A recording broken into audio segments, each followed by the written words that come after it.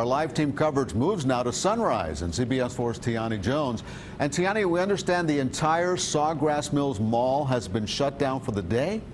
That's right. It is closed from the day. You can't drive in there because the flooding is so deep. But take a look at this flooding behind me. We're at the Sawgrass Home Depot where their entire parking lot is completely underwater. They actually had to put caution tape up around there because people were driving in and their cars were stalling out. But this is what we're seeing throughout Sunrise.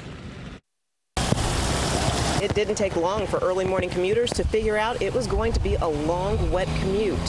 It's awful. I hate it, really. It's a slower ride, obviously, people with the hazards on and such, and then, just the drive time, being safe, slowing down. So it does cause a little trouble. As canals and lakes made it to street level, just walking out the door was a shock to some. It's a pool. It's a pool out here. From Sunrise to Lauderhill, even the ducks confused as to where the lakes began and ended. Parents quickly realizing a walk to the bus stop wasn't going to happen. That morning dog walk also interrupted. He's not much of a water fan, so he's tiptoeing through. But as the rain continues, the fear of the rising floodwaters is setting in. Especially if you have a short car, a car that's close to the ground, that's where it gets really tough because your car might get flooded and there'd be some real damage. That's exactly what happened to this car near Sawgrass. CBS 4 photojournalist Brian Shanahan had to put his camera aside and help a mom and kid stranded in high waters after accidentally turning onto a curb hidden by the high water. With more rain in the forecast, we could see more scenes like this one.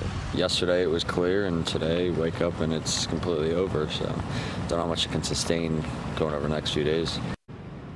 And again, we're at the Home Depot in Sawgrass, and you can see they've had to caution tape off their entire parking lot because it is completely underwater.